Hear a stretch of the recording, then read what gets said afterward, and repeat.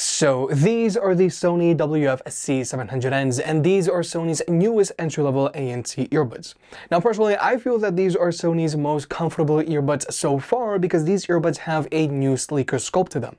But today, we're going to see how the WF-C700N stack up to Sony's other earbuds like the WF-C500, Linkbuds S, and the WF-1000 XM4s. Now when it comes to pricing, the WF-C500s have a retail price of $100. The WF-C700Ns have a retail price of $120, the Linkbuds S have a retail price of $200, and the WF-1000 XM4s have a retail price of $280. Now, Sony's earbuds like to go on sale on a regular basis, but I do have to point out that the WF-1000 XM4s are the oldest earbuds here, and I feel that their successors will be out in the summer of 2023. Nonetheless, if you want to pick any of these earbuds up, they'll be linked down below. And if you want to further support the channel, pick up a Big Head approved hat, link down below. We've got trucker hats and snapbacks. By buying a hat, you help the unbiased and unsponsored videos coming, and it also helps us cover more products and produce more versus videos. Thank you to everyone who's already bought a hat, and look out for more designs coming soon. Now first, let's talk about these cases, because the WF-C500s and WF-C700Ns have one style, and the Linkbuds S and WF-1000 XM4s have another style. Now both the WF-C500s and WF-C700Ns have cylindrical clamshell cases, but the WF-C700N's case is a little smaller. It's a little shorter and it's a little thinner. But then there are the Linkbuds S and WF-1000 XM4s, which have a more traditional rectangular case.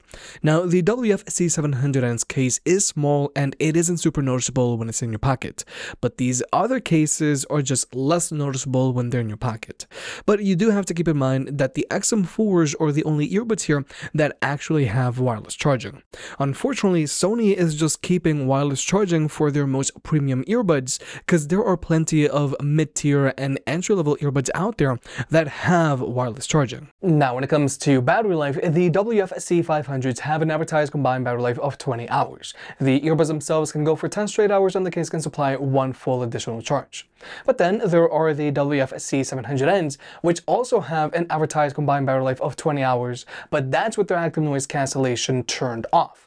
With their active noise cancellation turned on, then these have an advertised combined battery life of 15 hours. But then there are the Linkbuds S, which have an advertised combined battery life of 20 hours with their active noise cancellation turned on, and with their active noise cancellation turned off, they have an advertised combined battery life of 27 hours. And finally, there are the XM4s, which have an advertised combined battery life of 24 hours with the active noise cancellation turned on, and with the active noise cancellation turned off, they can go for as long as 36 hours, which is still way above average even in 2023. So obviously, as you move up Sony's product lineup, your battery life is going to improve, and so is your case size to battery life ratio. But nonetheless, I do feel that Sony's earbuds in general are really good options for retail workers or for drivers, because Sony's earbuds have a really good stamina to them on a single charge, especially if you use them with their active noise cancellation turned off. But now let's talk about fit. Now, all of these earbuds are standard fitting in-ear earbuds, as in they all go into your ear canals a decent amount. These aren't shallow fitting in-ear earbuds like with the Beats Studio Buds, AirPod Pro 2, or Galaxy Buds 2 Pro. So the good thing about these Sony earbuds is that they offer better lockdown than shallow fitting in-ear earbuds.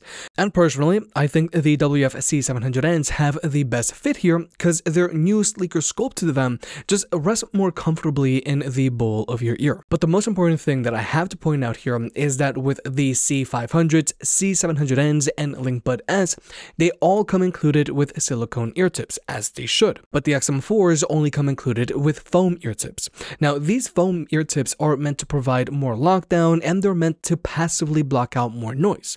But personally, these foam ear tips get super itchy very quickly. I can only wear these earbuds for 15 minutes before I just have to rip them out of my ears. So I really hope that the successors to the XM4s will have silicone ear tips included in the box like their predecessors did. But for right now, if you're looking for the earbuds here with the best fit, I do feel that the WF-C700Ns are the winners here. Now, when it comes to Bluetooth connectivity, with all of these earbuds, each earbud establishes a connection with your phone. So if you just want to use one earbud at a time, you can use either one. It doesn't matter.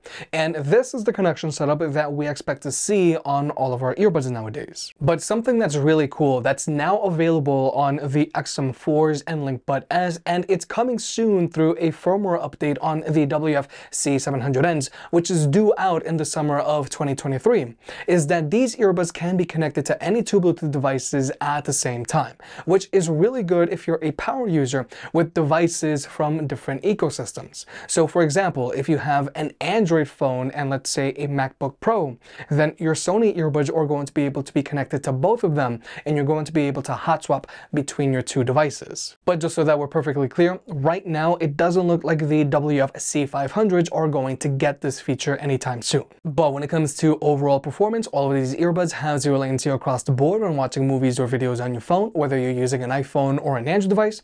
But when it comes to audio codecs, both the WF-C500s and WF-C700Ns have support for SBC and AAC, which is a very standard stack for a pair of entry-level earbuds. But then Sony's more premium earbuds like the Linkbuds S and XM4s have support for SBC, AAC, and LDAC, which is Sony's own in-house high-res audio codec. However, just keep in mind that if you do want to take advantage of LDAC, you do have to be an Android user because iPhones top out at AAC.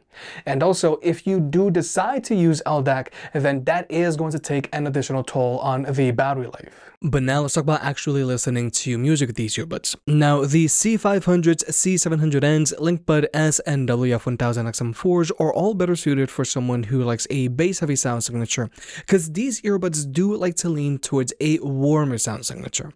But definitely, both the Linkbuds S and WF-1000 XM4s sound better than the C500s and C700Ns. The bass on the C500s and C700Ns can roll off a little bit, and it can overpower the rest of your music, and the highs on these earbuds can get tinny at times, whereas the bass on both the Linkbuds S and WF-1000 XM4s is much cleaner, and when it starts to resonate, it doesn't roll off, and more importantly, the highs on these earbuds don't get distorted. Now yes, both the Linkbuds S and WF-1000 XM4s do have better instrument separation than these other two earbuds, but these earbuds still sound a little narrow because they mainly prioritize the vocals and bass. Instrumentals don't really have all that much room to shine here. Now, all of these earbuds do connect to Sony's app, and you can customize their EQ. And if you're someone that likes a more neutral or vocals-focused EQ, then both the Linkbuds S and WF-1000 XM4s can get the job done if you lower the bass and raise the mids and treble. But since the instrument separation on these earbuds isn't the best, they can still leave you wanting more. Overall, like I said, the C500s and C700N sound good enough to get the job done if you like a more bass-heavy sound signature, and both the Linkbuds S and WF-1000 XM4s are also better suited for someone who likes a more bass-heavy sound signature. But these two more premium earbuds do perform better than the entry-level earbuds here because their bass doesn't roll off and their highs don't get as distorted. Now, when it comes to controlling your media, both the C500s and C700Ns are using physical buttons, whereas both the Linkbuds S and WF-1000 XM4s are using touchpads. Now, in general, the touchpads on these earbuds are easy enough to use and they're very accurate, but I know some people are just going to want to go with physical buttons on their earbuds. However, I do have to point out that Sony's more premium earbuds like the Linkbuds S and WF-1000 XM4s have proximity sensors, so they will automatically play and pause your music when you take them out of your ears and when you put them back in. Whereas Sony's more entry-level earbuds like the WF-C700Ns and WF-500s, they don't have proximity sensors, which personally I do feel is a major inconvenience. But now let's talk about the active noise cancellation on these earbuds. Now, obviously, as you move up Sony's product lineup, you're going to have better active noise cancellation. Now, right now, when it comes to ranking, the AirPods Pro 2 are currently my #1 when it comes to active noise cancellation, closely followed by the Bose QC Earbuds 2. Right below them are the Sennheiser Momentum 3s. Right below them are the WF-1000 XM4s. Below them are the Linkbuds S. Below them are the Jabra Elite 85Ts. Below them are the Jabra Elite 7 Pros. Below them are the Galaxy Buds 2 Pro. And below them are the Pixel Buds Pro. Now, below the Pixel Buds Pro are the Sony WF-C700Ns. Below them are the Jabra Elite 4s. Below them are the Beats Studio Buds. Below them are the Galaxy Buds 2, and below them are the Sennheiser CX Plus. So, like I said, as you move up Sony's product lineup, you're going to get a better active noise cancellation. Now, even though the WF-1000 XM4s block out a little bit more noise than the Linkbuds S, and that's partly because they come included with these foam ear tips, which help to passively block out a little bit more noise than the silicone ear tips that you'll usually find on most other ANC earbuds. Since the foam ear tips on the XM4s get super itchy for me after like 15 minutes, personally, I do prefer the Linkbuds S here when it comes to active noise cancellation, because honestly, it's just a question of comfort. But like I mentioned in the past, I only use the active noise cancellation on my earbuds when I have to, and what's really important to me is the quality of their ambient mode.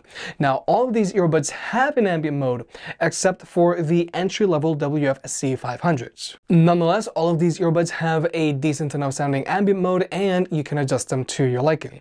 But personally, I do feel that the XM4s have the best performing ambient mode here, because it sounds the most natural, and their microphone array does the best job here of blocking out wind noise when walking outdoors. But finally, here's the microphone test. Now, in general, Sony has always struggled with their microphone on their products, but they have been getting better recently. Now, in general, these microphones do sound decent enough to take phone calls with while in a quiet room, but I can still sound a little robotic and my voice isn't super focused. But I do feel that Sony's newest earbuds does have the best sounding microphone here. Now, when it comes to blocking out noise pollution, the C700Ns are trying to reduce this road noise, but there is some interference going on with my voice. Now, I do think the Linkbuds S are doing a slightly better job of dealing with this road noise, and they're interfering a little less with my voice. Whereas with the C500s, these are trying to reduce this road noise, but these are really pushing my voice down. And finally, here are the XM4s, which are pushing my voice down, and there is some static in the background when I'm talking. Now, when it comes to blocking out chatter, these are doing a better job, but these are still pushing my voice down a little bit. Whereas with the C500s, my voice is a lot more prominent, but you can definitely still hear a decent amount of chatter in the background.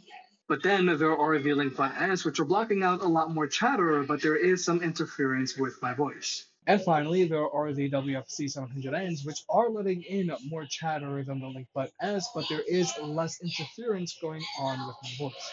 Overall, I feel that all of these earbuds have decent enough sounding microphones on them to take phone calls with while in a quiet room. But in general, Sony still has a lot of room for improvement when it comes to the microphone on their earbuds. But with all that being said, if you're trying to choose between any of these earbuds, here is my breakdown. The Sony WF-C500s are a decent pair of earbuds that get the job done. But if you can, I highly recommend that you spring for the WF-C700Ns, because this way you're going to get active noise cancellation, an ambient mode, multi-pairing support, a better fit, and a slightly smaller case. Now, when it comes to choosing between the Linkbuds S and WF-1000 XM4s, obviously, I'm going to say go with the Linkbuds S because personally, I can't handle the foam ear tips that come with the XM4s. But also, I recommend that you get the Linkbuds S over the XM4s as of mid-2023 because the successors to the XM5s are coming soon. But the one thing that the XM4s have over the Linkbuds S is the battery life. The XM5s are just a monster when it comes to battery life in general. If you made it this far, I guess you enjoyed the video, so hit the like button and get subscribed. If you want to pick any of the products up, they'll be linked down below. And if you want to further support the channel, check out the merch. I made some shirts and hoodies that look and feel great. And you know I can be very particular, so I'll only slap my name on something if I'm really proud of it.